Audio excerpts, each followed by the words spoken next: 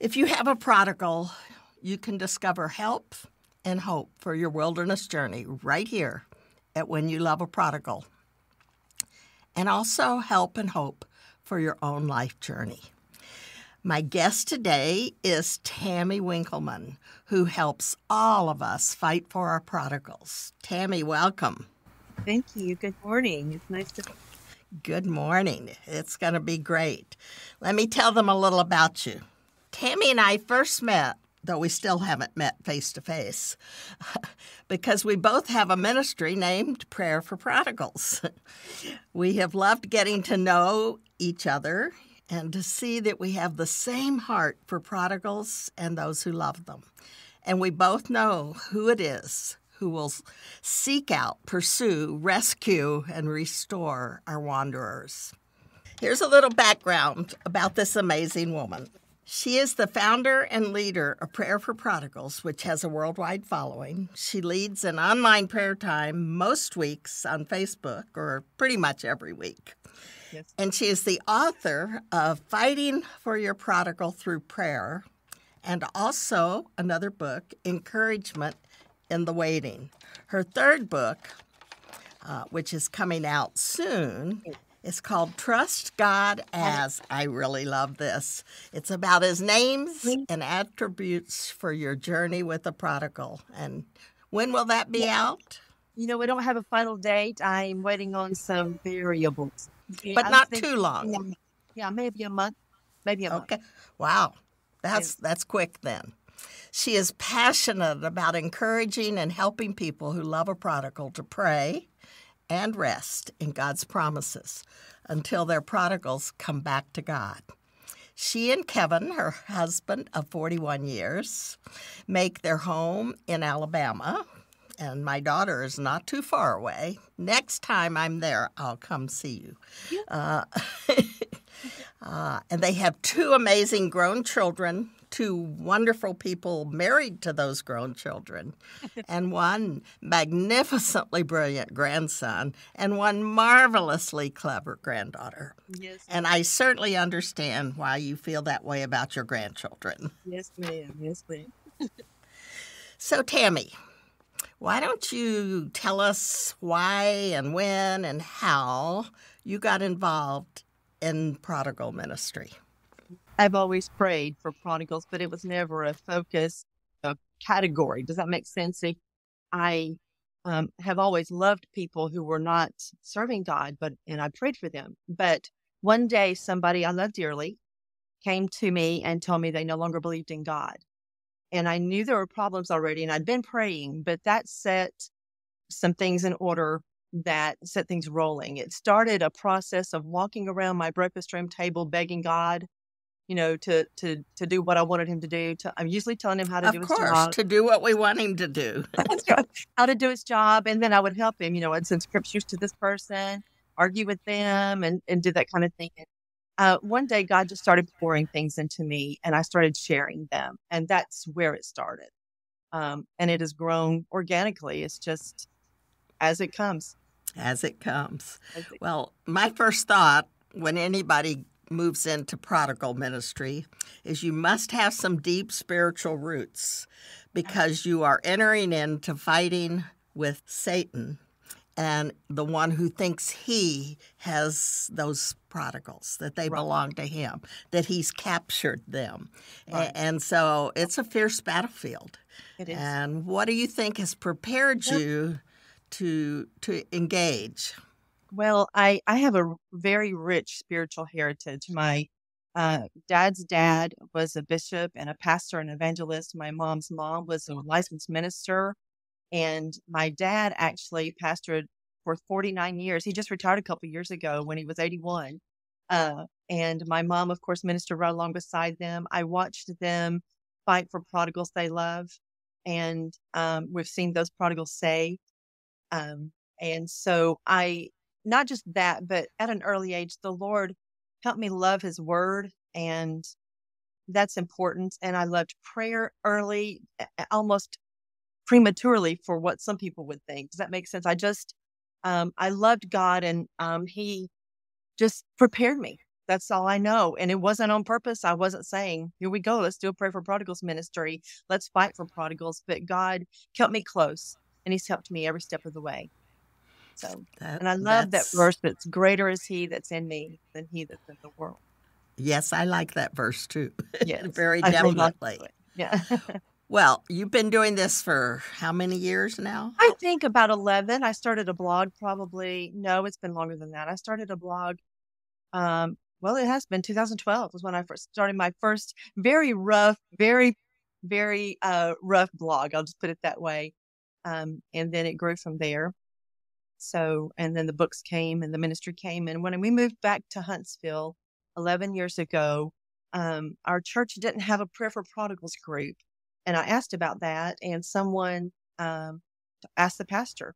We'd only been there a few weeks, and he said, yes, lead a prayer for prodigals prayer time. And that's how it started. That's how it started. I would write out prayer starters.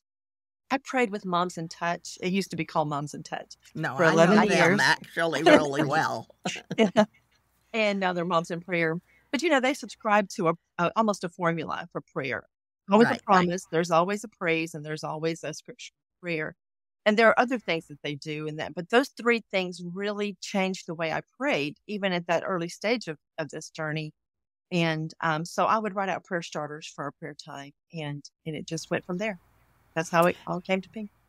And how did people find out about it? Was it mostly then at first at your church and they told their Yes. friends? Yes. We actually had 30-something people show up at that first prayer meeting. And it stayed like that for a long time. And some of the people that are praying with us still were at the very first meeting, and they've seen so many miracles in their families' lives. But one day somebody couldn't be there, and they still wanted the prayer starter. So they said, would you send it to me in an email? So I did. And then a few weeks later, another person. And so an email prayer starter list came to be, and now I'm sending them all over the world. Every week I send out a prayer starter, and I share raindrops, praise reports that people send in and let me know about and allow me to share anonymously, of course, because we don't want to ever embarrass a prodigal.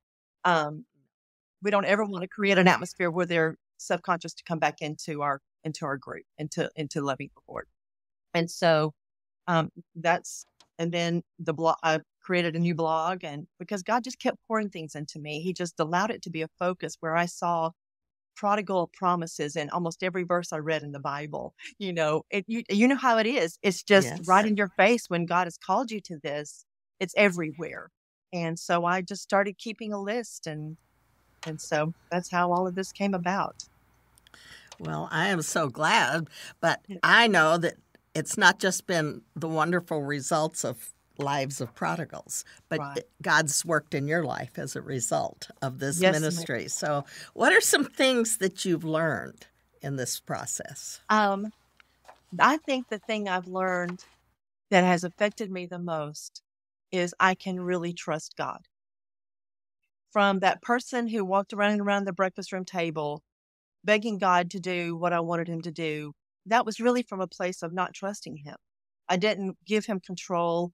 I didn't think that he was going to take care of it the right way. Frankly, I'm being honest.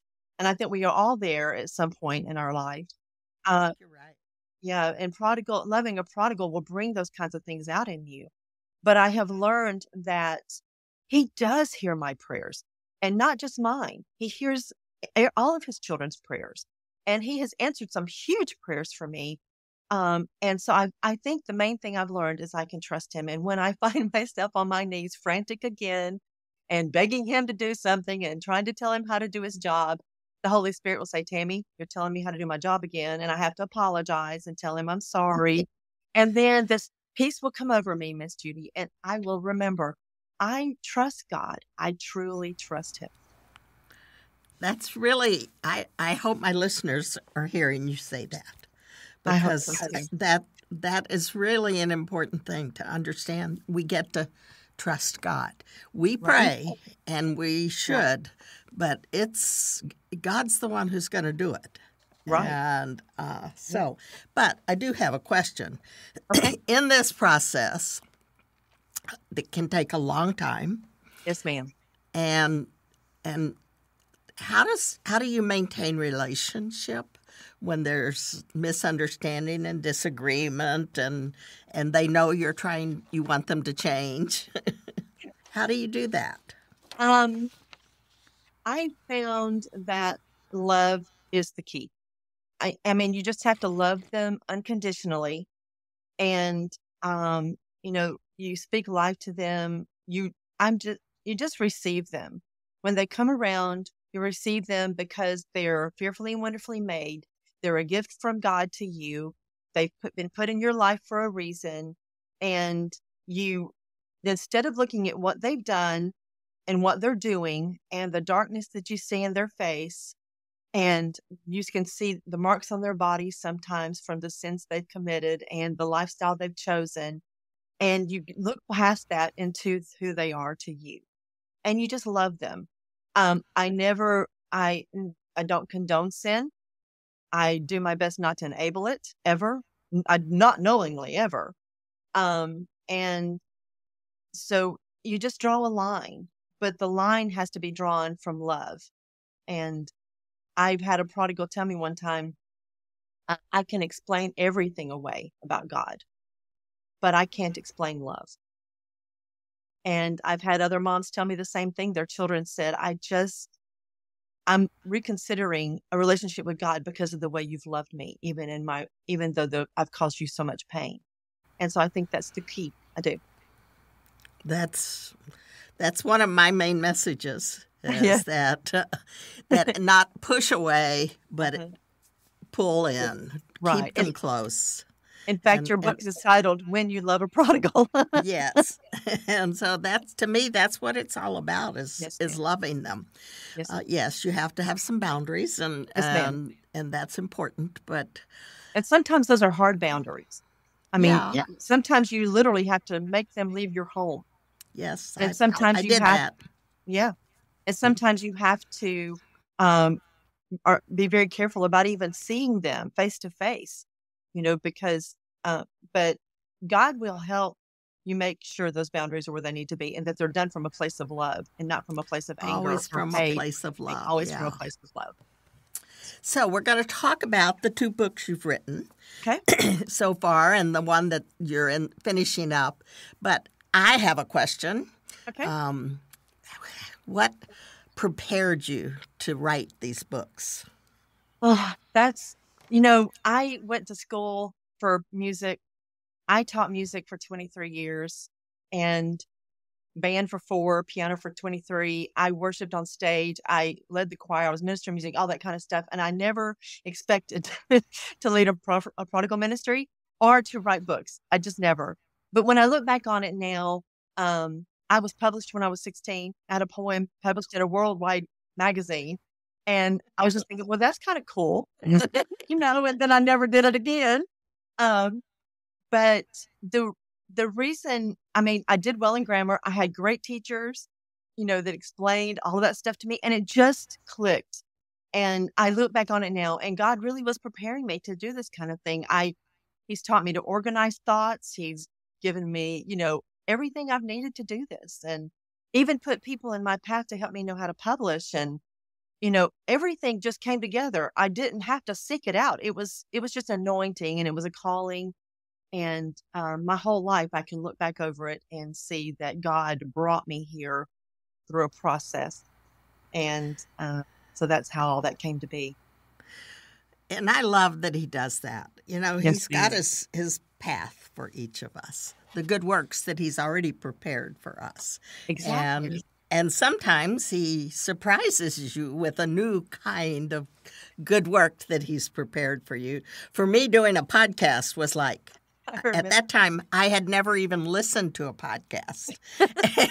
and I said, why would you want me to do this? And the person from the podcast network said, because you have the message that we want to give. Yeah. And I said, Lord? And he said, yep. And every year when I'm supposed to kind of re-up, I say, am I supposed to keep doing this? And so far, he said yes. And I got, okay. And I talked to my son, our former prodigal, about it every time, and I say, "Are you still okay with this?" And he always has the same answer. He says, "I hope it helps a lot of people." Oh, So that's for him, it's kind of his ministry now. And yeah. so, no, don't quit. So, all right, let's talk about your books.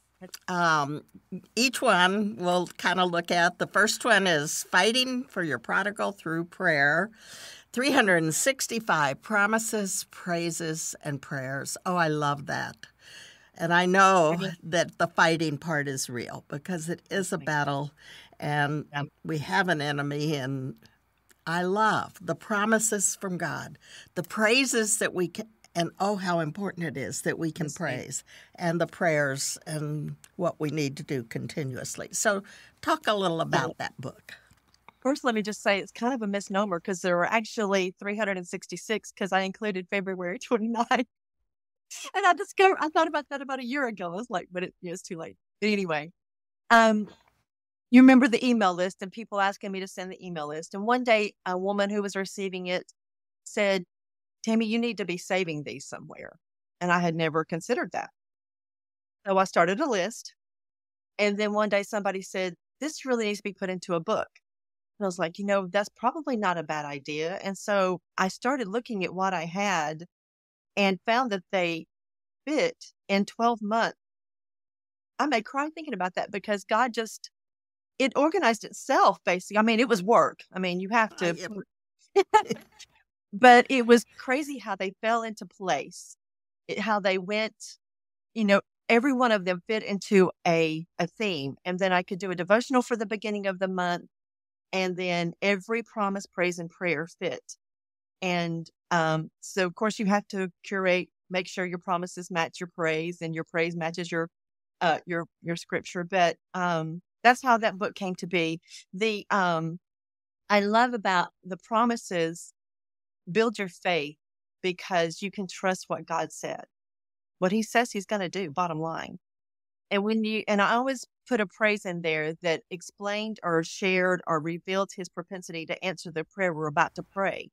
So the scripture prayer, for asking him to manifest himself to them, you can praise him for Jehovah Shammah. The Lord is there. He's already there with them. And so it builds your faith to believe that what you're about to pray, God really will do. He really can do that. And so that's how that book came to be. It was organic. It just kind of flowed from prayer starter for life for prayer group to somebody wants it on email to an email list to somebody saying, you need to keep these. Then somebody saying you need to put it in a book. And that's just how it happened. And so have you gotten it out to people, or how has God gotten it out to people? I have a note in my phone every Wednesday to market the books. I never market the books. This is probably the closest I've ever come to marketing the book. Well, this might help. God just basically puts them. I have people come to me and say, "How do I find your book?" And it's on Amazon, of course. And so that puts it out there to people all over the world. But a lot of it's word of mouth. I don't really know what I'm doing except to follow what God tells me to do. And so far, it's been the best thing that can happen, and I lean not into my own understanding because there's not a whole lot of it. Do you find yourself quoting from it or reading from it when on your prayer time or on your Facebook page? I've prayed through the book probably, well, I can't tell you how many I prayed. I started making tally marks at some point, and I think I prayed through it 3 times. And about a year ago, the Lord said, "Stop praying through it and start doing the praises only." And I mean, not only, there are days he says the prayer is important today, or the scripture, you need to pay attention to that scripture promise because you're going to need to hold on to that. But it became a whole thing of just praising him for who he is and realizing that the things we prayed are still before the throne and he still visits those prayers and they're still answerable. And so I do quote them. One of my favorite quotes is, "I'm walking in victory while praying through circumstances." What I see in front of me is not always wonderful, but I can always take it to the Father, and I'm walking in victory because he's promised to hear my prayers and answer them. So that's a victory. We're fighting from a place of victory is what we're doing. That's great. Your next book is called Encouragement in the Waiting for Your Prodigal to Return to God. Now, probably what I hear almost more than anything is, how long, Lord?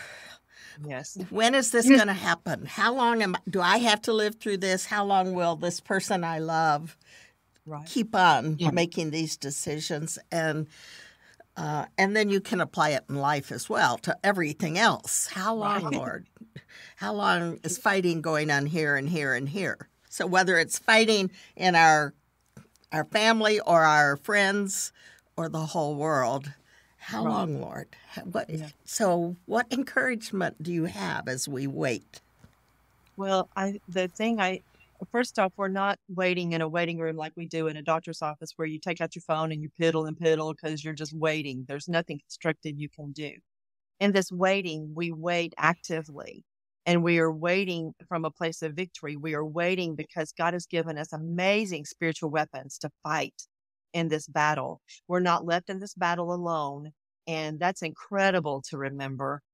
When you focus on God and who He is, we know that we're not waiting in the waiting room alone with nobody to talk to, no help, and so I find that in the waiting, I made a list of them in my second book, in Encouragement in the Waiting. There's a whole chapter on the weapons, and I'm so surprised. Not.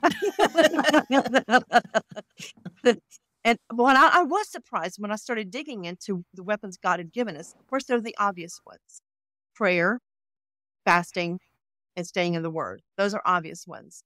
I am going to find that chapter. Here we go.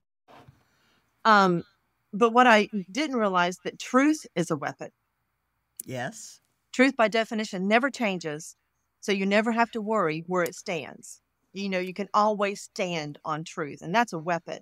It's a firm place to stand. The names of God are a weapon, because the more you know about God, the more you know what He will and will not do, and the more you can pray in His perfect will. Yes. And then the less you're disappointed, because sometimes I don't pray in God's will. I just don't. I'm human. And then I'm disappointed that God didn't do things my way yet again. And we have a theme. Yeah. The names of God are a weapon. And then the name of Jesus, absolutely. I always, and you do too, I don't know how many thousands and thousands of times I said, in Jesus' name I pray. Mm-hmm. And when you do that, it's because the Father pays attention, because Jesus paid the price so they could be saved. Yeah. And it's a powerful thing. Of course, the Word is a weapon, prayer is a weapon, praise is a weapon, faith is a weapon. And it is not only an offensive weapon, but a defensive weapon, because the shield of faith, which is every fiery dart of the evil one. And then it also is something that you project because you're hoping for things unseen. Anyway, let me go through. Peace is a weapon, because when you're frantic, you're not getting a whole lot done. At least I don't. Fasting, of course. And then the last one that really surprised me, righteousness is a weapon. And righteousness is a gift from God. It's something He gives us when we confess our sins. We can nullify His righteousness a little bit when we sin, and we're not as effective in our prayers, because He only says He hears only the righteous when we pray. But the thing about it is He gives us righteousness so that He can hear us. And I just think that that's an amazing thing. And when we come and confess that sin, then He restores. That's right. He sure does. He's faithful and just to forgive us. That's what the Bible says. So we're not just waiting in a waiting room with nothing to do. And we're not just waiting in a waiting room thinking that the outcome's going to be horrible. Because you never know sometimes when you go into a doctor's office what you're going to be told. But we have God's word, we have His promises, and we know that everything He promised He will do. And so we're not waiting with no hope. We're waiting with amazing hope. And I heard a definition one time about hope for a Christian. When a non-Christian talks about hope, it's almost with, they don't expect anything. I hope that would happen. It's almost like there's already a resignation that nothing good's going to happen. Yeah, but when a Christian says, I hope, Jesus backs that hope. The Word backs that hope. And it's a whole different ball game. It's like, it's a hope for things unseen. That's what faith is. It's the substance. Yes, and we can and hope is what people need in this long journey. Yes, ma'am. So Yes, that's ma'am. what your book is about, is why and how you can keep going with hope, Right. That's right. because God is able and Yeah. faithful Yeah. and true to his word. So Yeah. Yes. The encouragement in the book, I'll tell you where that came from. I have a blog. I have two blogs actually. One is kind of dormant, but it's still available. But God has just poured some beautiful things into me to help me in my journey. And sometimes He tells me, um, this is for you to share. And so it came to a point where I thought those things need to be out there. And so God, it was once again, it just kind of organized itself into chapters and and so I will tell you a story. A few months after the book was published, I was talking to a friend about a really hard time I was going through, and she told me, she said, "Tammy, I know somebody who wrote a book about encouragement." And I said, "You're right." And so a few days later, I guess I was telling my dad about it, and he said, "Well, Tammy, I know somebody who wrote a book about encouragement. Maybe you should read it." So I did, and God encouraged me through even that situation, and I don't even know if it had anything to do with the prodigal. I can't remember what it was. I just remember thinking, "Thank you, God, for the gift of friends and family who will remind you, but also for the things that He's shown me through His Word." It's just, it's an amazing thing and an honor to be used in that way. You know how that is, Miss Judy. It's oh, it is a remarkable thing, and the lives that get changed. And you're right, we're talking about those with prodigals that they love, but there are a lot of circumstances in our lives that are waiting times, yeah, and that is when God really grows our trust. When yes, before He's shown up to take care of it, even He helps us yeah, to trust Him, and waiting is a huge part of that, it because is. if we didn't have to wait, we keep going, kind of. But when we're waiting, it's like, Lord, and and my experience has been that often He's actually doing more work on me than what I'm Right, praying about, that's right. and that's what the situation is you need to let go, you need to let Me me have this and trust me with it. So yeah, Yeah. waiting is a really wonderful thing, even though most of us hate it. Yes. The outcomes are usually with God, they're amazing because what's on the other side is always a victory. You asked me a while ago, how'd you like that Alabama term a while ago? You asked me a while ago, um, what has changed in me, and I talked about trust. But everything I've learned in this journey of loving prodigals and praying for them, um, even praying with you guys on June the 2nd, that's an incredible thing too for all of those names. And um, what I've learned is that all of this doesn't just apply to prodigals. It has changed my life. It's changed my walk with God. It's changed how personable we are with each other. It's changed my being able to hear His voice more readily. It just Yes, changes so much about you as a person, not just as a leader of a ministry or somebody who prays for prodigals or a mom of a prodigal or a dad of a right. prodigal. It changes everything about your life. Yeah, that's one of the things that I try to convince my audience of, the Yes. listeners here, is that as much as this is about the prodigal, one or Right. 10 or however many you are Right. engaged with or love, it's about what God wants to do to make you more like Jesus. Right. He's Yeah. all about conforming us to Yeah. Christ. And and if that were an easy thing, we wouldn't probably need to go through all this. But we don't mold very well. So, Not as all control freak right. mom. Yeah. So let's talk about your upcoming book. This is intriguing to me. I Okay. get it, but I love it. Trust God as Yeah. His names and His attributes for your journey with the prodigal. How does that happen? What do you mean by that?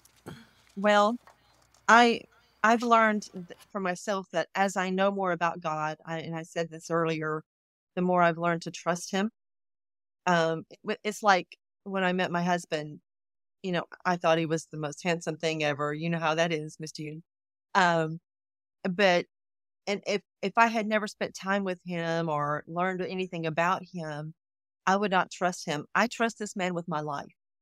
I trust him with my days. I trust him to be in the same house with me and not feel threatened or anything. We just trust him. The more we know about God, because God is perfect. Kevin's close, as my pastor says about his wife. Kevin's close. I hope But he God listens to this. I'm going to make it. But God really is perfect. And, but anyway, so the more we know about God, and I actually wrote a manuscript, probably, I would say in the mid 2010, like 2000, let's see, 2009, something like that. I don't even remember when it was. And I tried to find it, and I've got to find my manuscript, but, it was called The Names of God. But there have been so many books written about the names of God, really good books, powerful books, informative books. And my book wasn't ready yet because I didn't yet have this ministry. And God prepared me for that. I got so much research done for that book.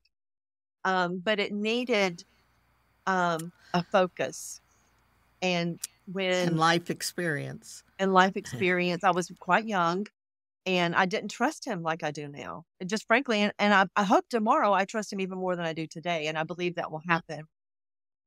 But anyway, I started looking at that book and I was thinking there are so many names and attributes. And every time you call one of God, it makes me smile because there's something about it that's just wonderful. Every name, but I got to realizing that every name of God that I knew, reflected his heart for prodigals and for those who loved them.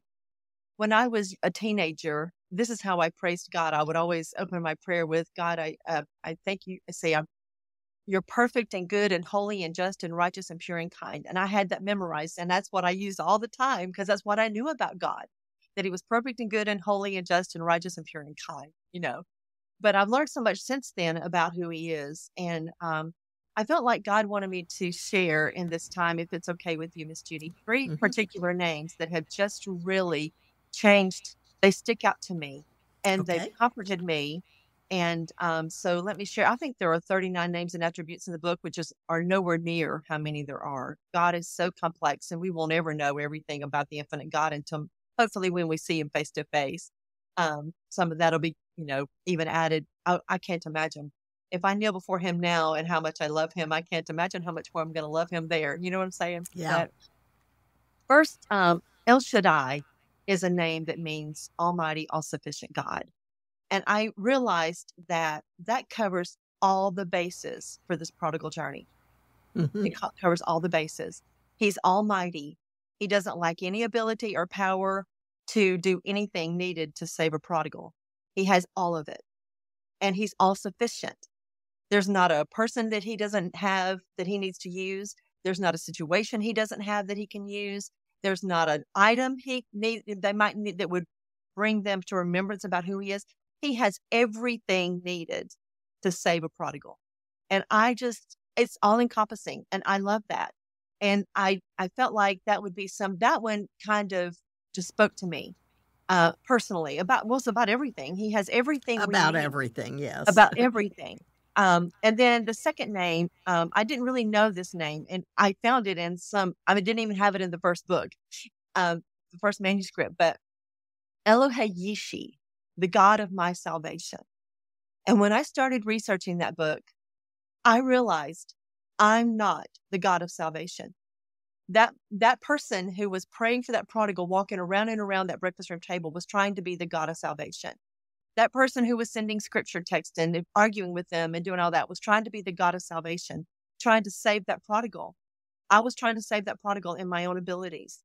But when I found out, I knew this already, I did, in the back of my mind. I didn't always live it. But when I saw this name, it just hit me. I have parts to play in this journey. I do. I have to use those weapons that we talked about a while ago. I pray every day. I thank God every day for the things he's done. And there are many miracles. Well, I mean, if I'm real sick, I might not actually remember to thank God. But you know what I'm saying? That's the focus of mine. And I try to use these weapons every day, but I have to do my part in obedience to the Lord. And that was the problem with that person walking around that breakfast room table and doing all those things. I was doing them out of my own mental ability, my own intellect, my own knowledge, without the Holy Spirit saying, use this now, which meant that prodigal's heart was not prepared to receive that at that moment. And it only served to push that person away more and more. And so God is the God of salvation, and that's releasing. Say that again.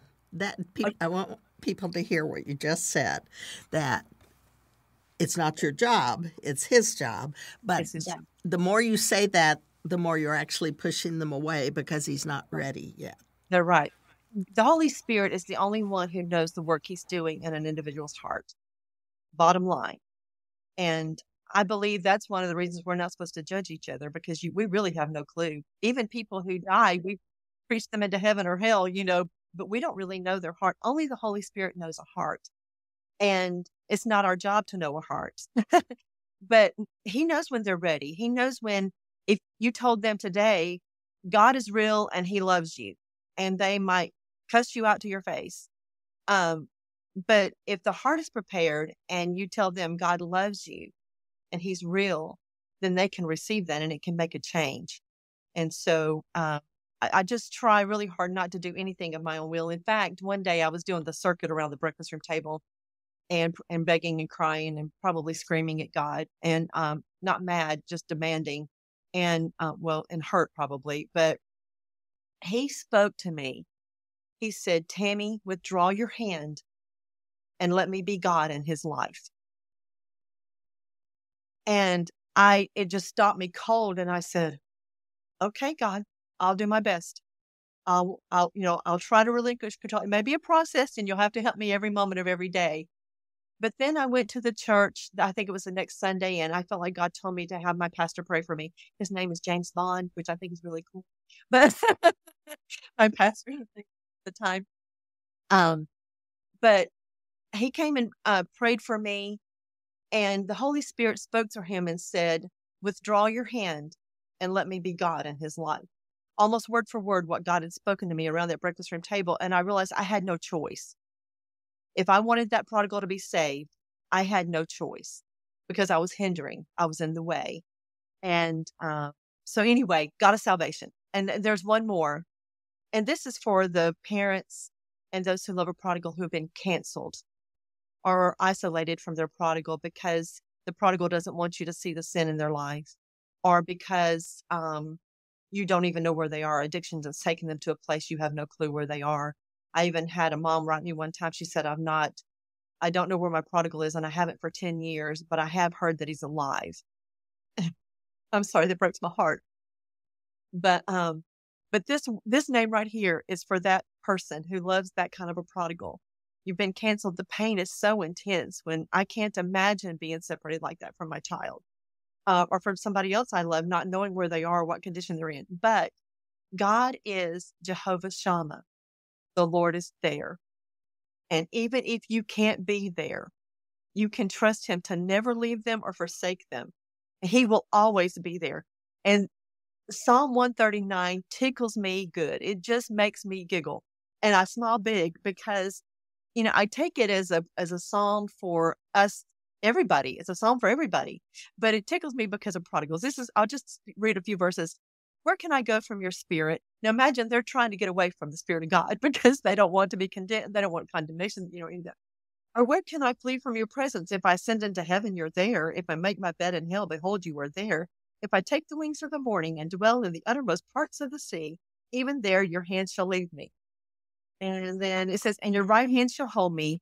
If I say, surely the darkness shall fall on me, even the night shall be light about me. Indeed, the darkness shall not hide from you, but the night shines as the day. The darkness and the light are both alike to you. And that just tickles me. It is such a good promise because the Lord has promised to never leave them alone. And not just leave them by themselves, but to leave them alone and not pursue them.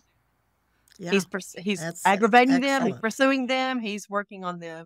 But Jehovah Shammah is a very good name to hold on to. Tami, I hope my listeners are just saying, yes, I can do that. Yes, I'm going to try that. Because God is giving you lots of insight and understanding of Scripture and life experience to see how it works in real life, day to day. And so I think that the wisdom and the admonitions that you've given us, that God gave you, are going to be of great help to our listeners. And I think that's just great. So, one last thought, question. Yes, so, ma'am. What that you haven't said, or just amplifying what you have said, has been most important in your life that you've learned through this? I just think one day I was praying, I'll just put it this way. And actually, I was reading the Bible, and it was Psalm, I think it was 150, or is it 100? It says, praise him in his mighty firmament. That's a King James word. That's the Bible I grew up on. It's one I've memorized. Anyway. So I've always been intrigued by that word. So I realized that there was a little thing in the center column of my Bible, and it's a reference, and it said expanse. And being from Huntsville, or not from here, but I've lived here for most of my life. Being from Huntsville, the Space Center is very important. NASA's here, and there's the Hubble telescope. And I was praying about this, and God showed me, he said, Tami, my creation reveals who I am. And I realized that the Hubble telescope showed us things we had no clue were out there. Mm-hmm. And then they built a bigger telescope, and I can't remember the name of that one. And it showed us there's even more. Even more. And what I know about God is he is infinite. And the more the more powerful telescopes I build to look into what he is and who he is and what he will and will not do, the more wonderfulness I find. And the more I find that I can trust him. And that is, I guess I praise him in his mighty expanse, because all of who he is in the mighty expanse. There's not it's not like a puzzle. There's a piece of love here, and a piece of peace here, and a piece of Jehovah Shammah there, and a piece of El Shaddai over here. All of him is in all of him. He's a huge, big, almighty, all-sufficient God, and we can trust him. That's what I've loved. I feel him here in this room. I love him so much. And I think he's definitely in our conversation. Yes, ma'am. I think that God's going to just touch hearts, because you've given such good insights and wisdom. So I would like to ask you, before I close out, to pray for them, the listeners.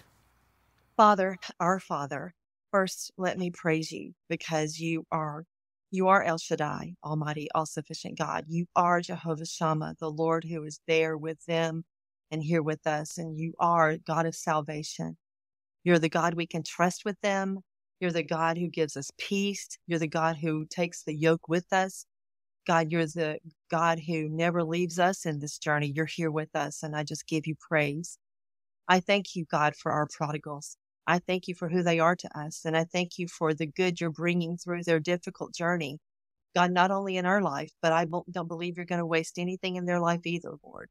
And so I'm grateful for who they are, and I'm grateful that you've kept them, that you've done miracles in their lives, that you've protected them, that you're drawing them. But Lord, let me pray for those who love a prodigal and have been in this journey, some not for very long. The news is still fresh, and your heart is broken. Their heart is broken. God, so let me just pray for that person, that you will give them a promise on which they can stand, so that when days are really hard and what they see in front of them is not okay, that they can stand on that and say, what I see is not real, but what God has promised, that's what's real. God, and I pray that you'll help them, Lord, heal their hearts, heal their hurts, help them to do every decision, some of the hard ones, God, even from a place of love. Give them that wisdom, God, that only comes from you. Holy Spirit, you're the only one who knows that heart.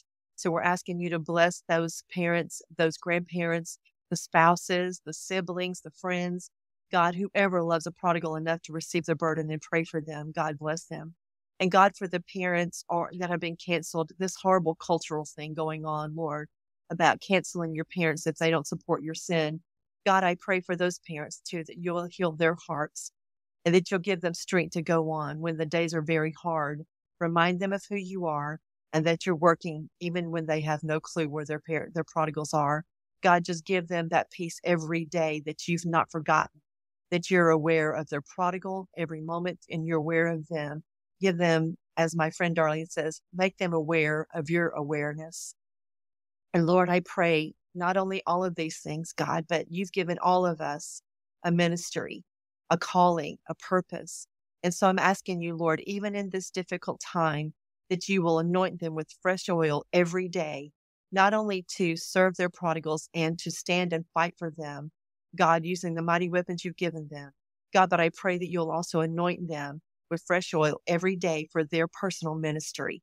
Help their ministry to still be effective, God, and help it to be even more effective because of what they're learning about you, about your word, about what you will and will not do, about how much you love them and their prodigals. God, I ask you just to bless them, Lord. And God, may we all see every prodigal saved soon. God, I have parents ask me to pray for suddenlies. God, but I know that what seems like a suddenly to us is something you've been working on from the beginning because you've had a plan from the beginning on how to save prodigals. Your word tells us that you're not willing that any should perish. And so let me just ask you, Lord, if you would save them, sanctify them, fill them with your spirit, and anoint them for their ministry and calling, fulfill your purpose and calling in their lives. And God, I pray that while they're in this prodigal journey, that they will not do anything that will hinder their future ministry. God, not one decision will do anything against what you've called them to do, but instead that you'll be able to use all of it to help them to do and to fight in your kingdom and be a blessing in your kingdom, Lord. God, we ask these things in the mighty name of Jesus. Amen. Amen.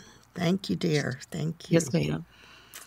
So, to my listeners, what has captured your mind and your heart that you can apply in your journey, that you can claim, practice as you keep on praying? I just really encourage you to grab one thing at least that you can apply in the days ahead. And I'm offering to I'm going to give away 2 of each of her books that are out. And if you'd like to be in the drawing for them, check in on the show notes. You can get those at my website, judydouglass.com, or on Apple. They have show notes. Some of the other places don't. So that's where you can sign up to be in the drawing. So God bless you. And may what is often a very hard time at Christmas for those who love a prodigal, that you would give each of us, each of those listening, your peace and just a sense that just as you love us, you love our prodigals, and you're always, always working. Thank you, Lord.